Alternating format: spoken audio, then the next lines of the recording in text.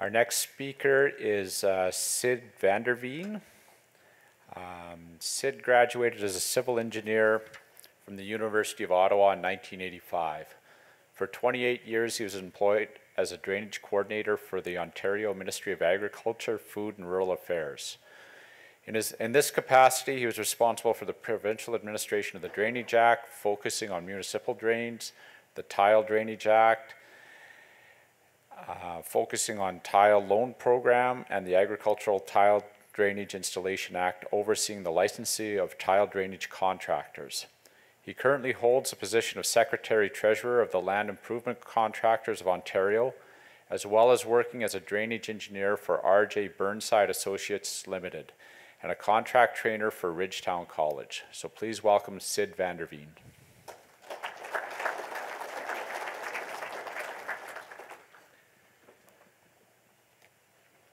After Dr. Charlebois' presentation, I feel like I need to start off by saying I'm an omnivore. I like meat. The other thing that, all those words, the other thing that I like to describe myself as is a drainage geek. I love drainage. My kids used to complain big time when we'd go on vacation and I'd go around looking at some feature of drainage and they'd be going, "Oh, Dad, what are you doing now?" So I love looking at drainage items. So I told a farmer friend of mine that I was going to Alberta in February, and his first question was, why? And I said, what do you mean, why? He said, why February? And I thought, good question, good question. And I said, well, I'm going to talk to the Alberta Irrigation Districts Association. And he says, why is a drainage geek going to talk to a bunch of irrigation geeks? And I said, another good question, but we can look at our differences, but I see a great deal of similarities between the drainage and irrigation. Both are forms of infrastructure, managing water. Both serve the agricultural sector. And this might be, as far as I'm concerned, this is very true. Both serve the purpose, both irrigation and drainage is forms of soil moisture management. One in one way, another in another direction, but there are some things that we have in common. So with that in mind, I'm going to talk a little bit about tile drainage, and then I'm going to talk about three pieces of legislation in my former role I used to administer, and I'm going to try to stress how could you use this particular model. You might be able to garner things or grab things out of these pieces of legislation and use them for irrigation. We've been hearing funding. I heard the MLA talk about, yeah, there's lots of demand for money. Well, there might be different ways of doing things, and you might be able to use some of the things that we've been doing in Ontario on drainage as a potential way of funding irrigation as well. So first of all, tile drainage, the practice.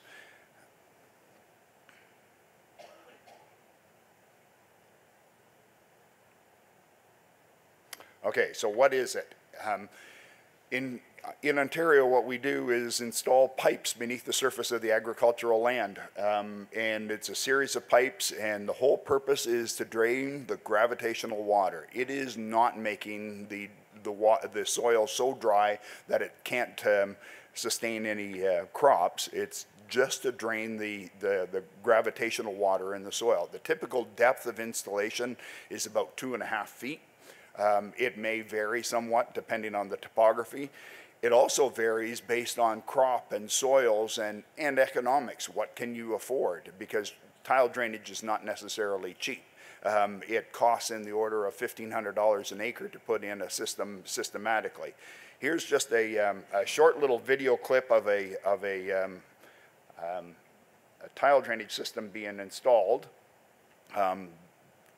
Prior to this clip being made, they had installed a main right here. Nope, that's not showing up on your screen. Anyways, this is an individual who's putting the 4-inch perforated plastic pipe into a chute, and then it's going down, and he's going to be connecting it to the main, from there the machine moves on and installs the pipe beneath the surface of the agricultural land. What are they? The way I've always looked at it, a couple of descriptions. They are like enclosed ditches. So when you have perforated pipe beneath the surface of the land, what it's doing is draining the water in the soil around there and taking it away. The other description that I've often used to non-agricultural folks when they talk about tile drainage and why would farmers do it, I go, it's very similar to holes in the bottom of a flower pot. If you keep water in your plant and don't have holes in the bottom, you will eventually see a significant problem. So that's tile drainage. Why drain? Well, there's a variety of different benefits. There's been studies done all over the place, and here are some of them. Increased soil temperature, which equates to earlier planting dates, which is crucial for some of our areas, and I would assume the same applies for Alberta. Some areas where we have shorter growing seasons, particularly in northern Ontario, these early planting dates are crucial. Better soil structure, which involves a reduced soil compaction and improved trafficability. In Ontario, there's no shortage of pictures of tractors getting stuck in wet soil conditions, so that's one way of reducing that. It also reduces surface runoff, which means that there's reduced soil erosion. Why is that important? Well, with reduced soil erosion, not only is your plant, your growing area, not going downstream, it's also making sure that you're not moving sediment and those things attached to those sediment particles to the receiving water body. So there's an environmental benefit there. I've often described tile-drained land as stormwater management systems for rural Ontario. They serve as a storage area, so when we get these massive rainfalls that we seem to be getting more and more of, it ends up being able to store some of that surplus water in the soil itself. Improved disease and weed control. Key thing for farmers is increased crop productivity. And for Ontario farmers, this is based on 20 years of research. Corn yields increased 29%, soybeans 26%, and so on. You can read the numbers. It's significant. A farmer friend of mine has said that, he said the difference between, for me, tile draining and not tile draining is the difference between profit and loss, which you're in the business of making profit, and there's nothing wrong with that. So the key pieces of legislation, 3 pieces of legislation I'm going to talk about: Tile Drainage Act, Agricultural Tile Drainage Installation Act, and the Drainage Act. And again, I'm going to try to emphasize some points to see where you might find some parallels or some particular models for irrigation. Tile Drainage Act. Tile loan program, that's what we refer to it as, but again, it was done under the Tile Drainage Act. It's a piece of legislation that was passed in Ontario in 1878, and it has been changed since then. It's not the same, but the whole purpose was to provide a funding mechanism for farmers to install tile drainage. It was something that we encouraged and still actively encourage to today. So they provide owners of agricultural land with funding, access to loans through the installation of tile drainage through their local municipality. And I'll talk about that in a little bit. It's a 10-year term loan, and here's the part that my board at the Land Improvement Contractors of Ontario doesn't like. 6% interest rate. What are you doing? What are you doing to us? You're making money. That's what you're doing. Anyways, that's way too high. There was a time in the early 80s where we were loaning out about $30 million a year in tile loans because the interest rate, if you remember the early 80s, the interest rate for tile loans was max for 1 year 10%, and beyond that it was an 8% loan. So probably 60% of the tile drainage in Ontario was actually funded through the loan program. And they can receive up to 75% to the maximum of $50,000 per farmer per year. What's the process? And this is, again, I know you're probably thinking, I don't need tile drainage, but can this model be used for you? Here's the process. It involves your local municipalities. The owner applies to the municipal council for a loan, and on approval, then they arrange to get the work done. The municipal tile inspector inspects to verify that the work's actually been done, and then the municipality sells a debenture, or a bond if you want to call it that, to the province. So the province is the source of the funding. They pass it on to the municipality. In the meantime, the municipality passes a levying bylaw. which imposes the repayments on the property taxes of the property owner. So there's excellent security for the municipality, and then they collect the repayments and pass it back on to the province. So in this day and age, when there's growing shortages of access to funding, is this something that you could potentially lobby your government to say, hey, we want something like a loan program, but more at the 3% interest rate, not at the 6%, and see if you can use that to fund some of your irrigation infrastructure. So the value to the agricultural property owners as simple application process, same status as property taxes, so there's easy recovery, longer term loan. It doesn't interfere with your operating loans. And what's in it for municipalities? I don't know if there's any municipal representatives here. I've often fielded that question. Well, when they install tile drainage systems on farmland, it results in higher value land, which results in higher property taxes and a better local economy. So that's what's in it for the municipality. So that's the loan program in a nutshell. The other one that we have is a piece of legislation that was passed in 1973, an agricultural drainage licensing program, and it was, again, passed in 73, and its purpose was to protect agricultural property owners. So tile drainage systems, again, if you're not familiar with them, if you install them poorly, they're worse than not having any tile drainage system at all. So if you put them in and they're not in on grade and not designed well, they can actually create wet spots. They need to be installed properly. So this legislation was passed in 1973, and it requires the tile drainage contractors to be licensed, as well as their machines and their machine operators. The machine operators need to go through an apprenticeship type program, including training on how to design tile drainage systems, how to install them on grade, and they also have to go through an operating experience process. The second type of license is the machine license. So every tile drainage machine, I showed you a video clip of one earlier, every one of those machines is licensed, and they have to prove that they are able of installing tile on grade so that water can flow by gravity. And then we test, OMAFRA, the Ministry of Agriculture and Food, tests each model of machine and to make sure that it's capable of installing it properly. And here's just some examples of machines that were installed, that are sold and built and sold. All three of these models, the first three, the Wolf plow, the Braun plow, and the Tate plow are plows that are designed in Ontario and actually sold worldwide. And then the last one is a wheel machine. That's a system that's used when you actually want trenches. So they actually dig trenches to install the tile drainage system. The last type of license is the business license. In order to get a business license, you have to have a licensed machine and a Class A operator, and you have to assume responsibility for the tile drainage system that you're installing. So in Ontario, there's other jurisdictions that require engineering firms to do design of tile drainage systems.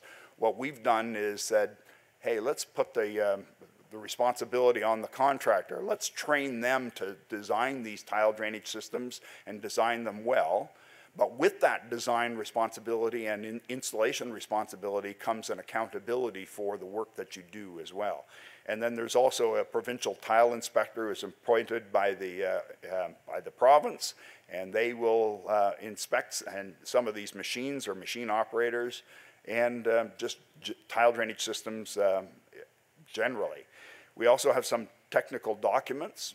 The first one is a drainage guide for Ontario, so it's basically the standards for installing tile drainage system. And the other one is you might be familiar with some of these. There's a whole series of best management practice booklets that have been produced by Ontario, and this one is on cropland drainage, things that you can do for good for installing tile drainage systems. Now, I've been asked a little bit about what's the approval process. For most tile drainage systems, they don't require any permits or approvals at all in order to install tile drainage systems.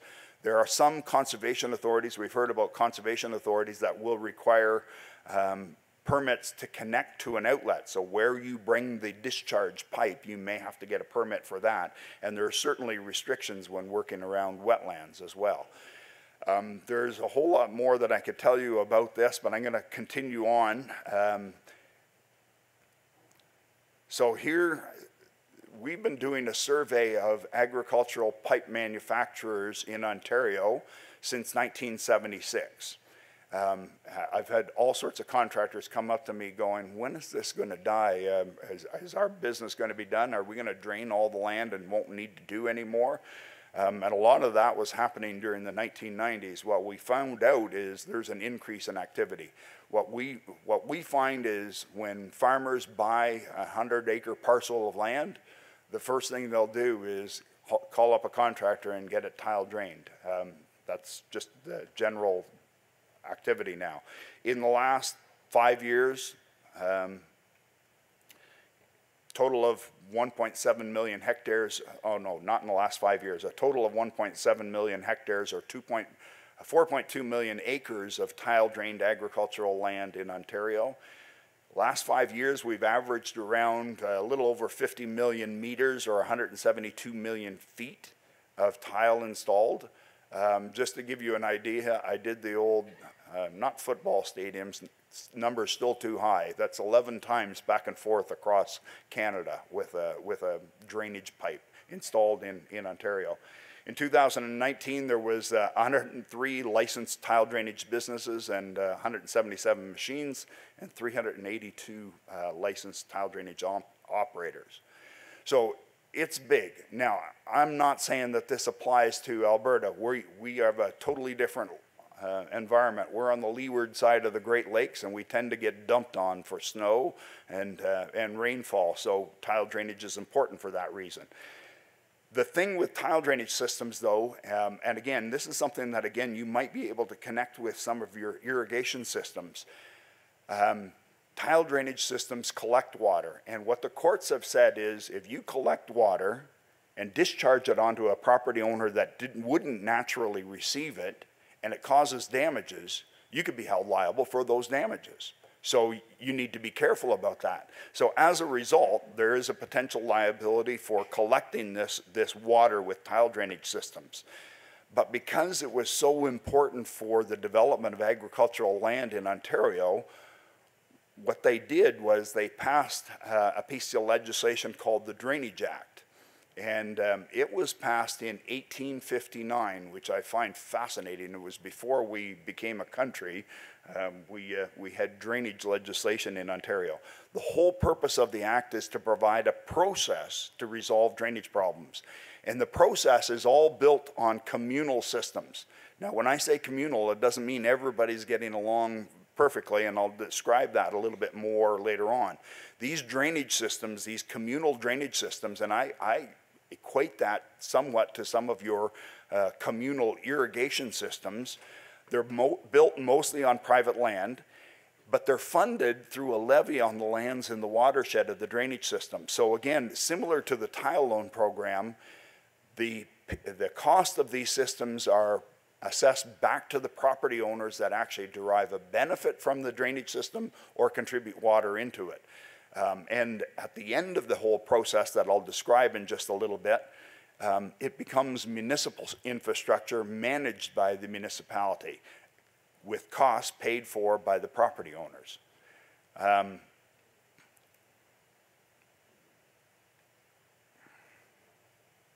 So the process is property owners petition the municipal council for a solution to their drainage problems. And again, there's a certain majority that it has to meet, but if there's enough, it could be that a group of 2 or 3 or 4 property owners could actually start a project under the Drainage Act and drag their neighbors along with them. Council, assuming they accept the petition, they would appoint an engineer. The engineer meets with the property owners, and then they would go out and perform a field survey and design the drainage system, and they would write up that in the design in a report. They would also obtain any necessary approvals, and they would submit this report to the municipal council. The municipal council meets with the property owners, so they would say, okay, here's what the proposal is. We're responding to this petition for drainage. Here's what the proposal is. Here's what the cost is. The report would indicate how the costs should be shared. Owners then have a legal right to appeal any aspect of that report, including the financial recovery, my assessments are too high, or any technical or legal appeals as well. After the appeals, council adopts the report by bylaw, and then that gives them the authorization to actually construct the drainage system. So that bylaw then allows them to go onto private land, potentially even the land of property owners that have been opposed to the system, and allows them to construct it. So this is the power of the Drainage Act in performing drainage systems, is it can force a system being constructed on a minority who is not in favor of it, and force them to pay a share of the costs as well. So again, it's fairly powerful. And again, I mentioned this, the costs are levied to the property owners. So what are the features of a municipal drain? It has legal existence. It's there through a municipal bylaw that adopts an engineer's report that defines the whole system. The other key feature is it becomes municipal infrastructure. So after it's built, the municipality has a legal obligation to manage this system on behalf of the ratepayers in that drainage area. And there is a potential liability if they don't do their job. It's predominantly built on private land, but with the building of this drainage system, the municipality acquires a right-of-way along the drain so that they are allowed to do their work. And there's also some provincial grants available. So this is the only part of the drainage system, the drainage legislation, where we actually have some grants. So what are the grants? It's authorized by the Ontario Drainage Act. There are grants. So I mentioned that when you build a drainage system, it's assessed out to the property owners in the watershed. The assessments that fall on agricultural land are eligible for a 1/3 grant in Southern Ontario and 2/3 Northern Ontario. Don't ask me why, it's a political thing. Anyways, there's also a grant for the municipal cost of employing a drainage superintendent. So they actually, the municipalities have individuals who are responsible for managing these systems, and they're called drainage superintendents. And the province provides a 50% grant towards that cost. In total, the grant program for building and managing drainage systems in Ontario is around $10 million annually. And the grant funding has been available since about 1900. Now, some of the issues. In my time with the Ministry of Agriculture, Food and Rural Affairs, most of my time was spent on the outlet drains. And because there are issues when you start working in water courses, we need to get approvals from Fisheries and Oceans. We had a working group, a Drains Action working group that dealt with issues, and for the most part, we had a pretty good working relationship with Fisheries and Oceans in terms of getting approvals and getting work done, and recognizing the importance of fish and fish habitat as well. Species at risk, the federal legislation, particularly in southwestern Ontario, there are all sorts of species at risk, so that is a challenge, but we've been able to manage these systems for the good of the agricultural community. Somebody mentioned earlier conservation authorities. Well, there's conservation authorities that regulate water courses, so you have to get permits from the conservation authority, and also they regulate wetlands. So any system that may have an impact on wetlands, they need to go through the conservation authorities for permits and approvals. But with that, we again had a working group, and I have nothing but positive things to say about our working relationship with the conservation authorities in general through this working group. We were able to resolve and still manage to get things done. And then there's also the Endangered Species Act. Those are the prominent pieces of legislation that we dealt with in developing and managing municipal drains under the Drainage Act. This is just a clip we have on the Ministry of Agriculture and Food has a layer, it's a site called Ag Maps, and one of the layers on this Ag Maps is shows municipal drains. So these are, in one area of the province, the municipal drains that are being managed by the municipality. In total, over all the province, there's over 45,000 kilometers of municipal drains that have been constructed and managed by municipalities. In 2015, there were 156 new projects, drain construction or improvement projects. Total cost of $24 million. And again, remember, that's the total cost. That's not necessarily the grant amount. The grant amount for that would probably be about a fifth of the 24 million. So we're looking at maybe $5 million, somewhere around there for the construction projects. The rest of it is getting funded by property owners. Municipalities would pay their share as well for road crossings. Railways would pay their share. Then there was also performed by municipalities 2,361 drain maintenance projects where they would clean out drains. We have a huge issue with phragmites in particularly southwestern Ontario, but it's extending.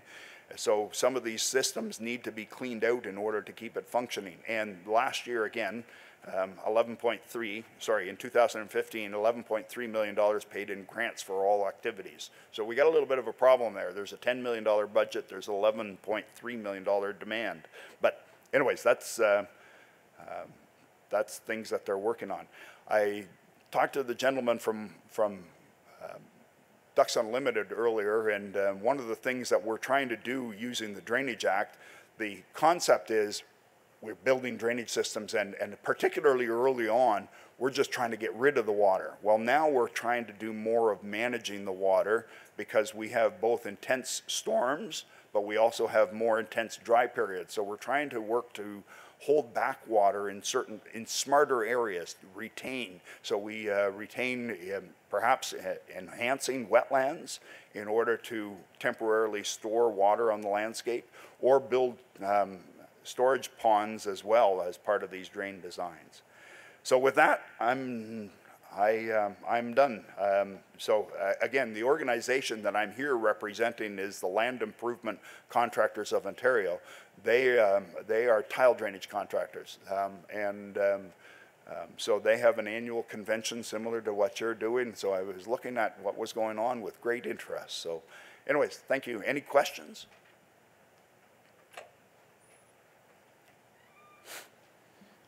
I got a question for you. First of all, I'll say, wow, you know, we're probably a little opposite over here in this part of the country.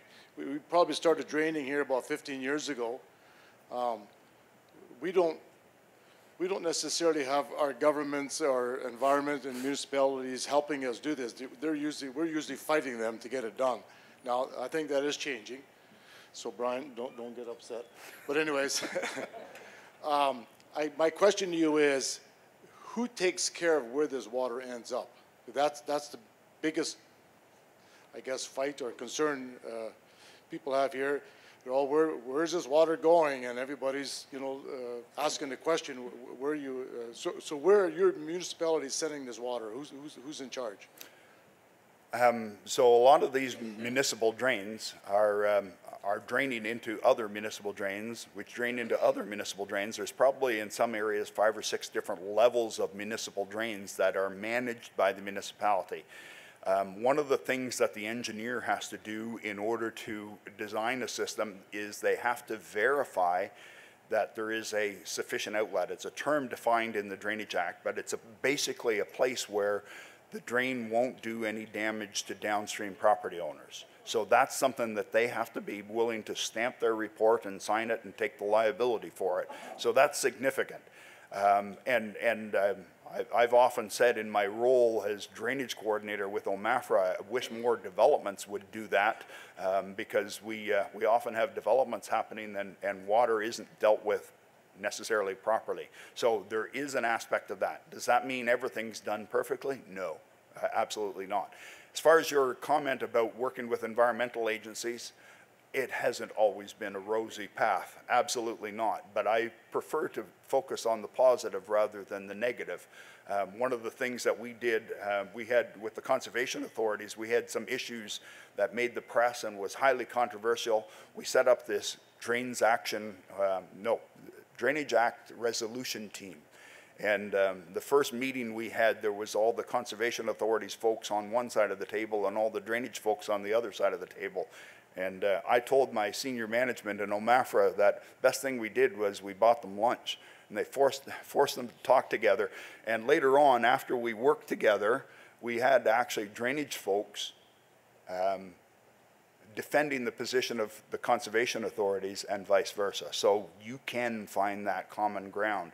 There is an importance for protection of fish habitat and the protection of wetlands, but I won't listen to you if you tell me that drainage isn't important in Ontario, because it is. And so that's the non-negotiable for me. You tell me that you understand the reason why drainage is important in Ontario, I can work with you in terms of protecting fish habitat and wetlands and endangered species. So.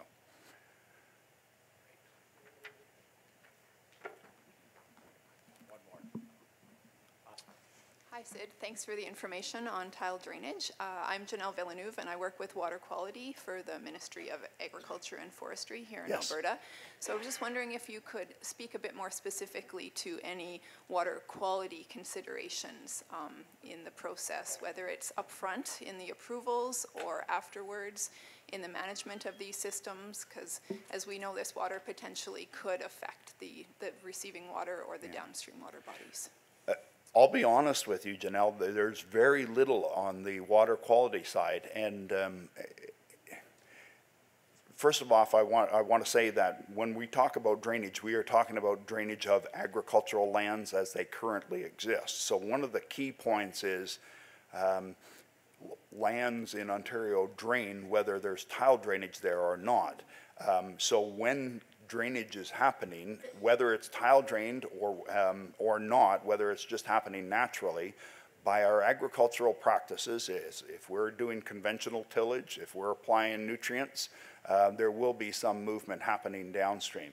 With tile drainage, there is both a positive and negative impact on the environment or water quality. First of all, there's a reduction in movement of sediment, which is huge, especially for fish habitat.